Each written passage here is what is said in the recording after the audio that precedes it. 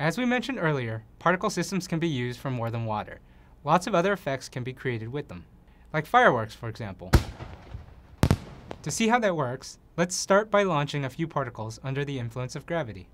When they reach the top of their arc, they explode to create other particles. We'll call these child particles.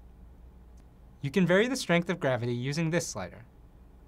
A large value keeps the particles from rising very high, and a small value causes the particles to fly off the screen. Notice that the child particles disappear after a short time. This is called their lifetime. We can vary the lifetime using this slider. Let's also increase the number of child particles that get created. To create something more believable, let's add some randomness. For instance, let's add some random variation to the speed of the child particles. That's better. Let's also add some variation to the angle at which the initial particles get launched. Awesome! See what kind of fireworks display you can create in the next exercise.